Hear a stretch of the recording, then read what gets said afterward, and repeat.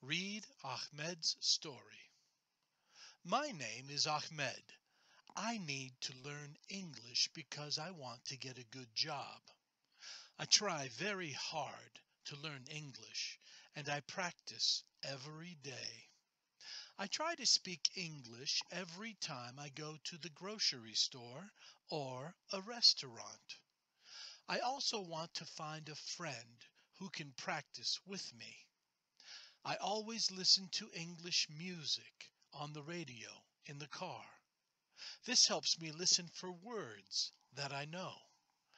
I like to watch movies in English. I listen to the dialogue and watch the movie to help me understand the words. My teacher says, don't use translators.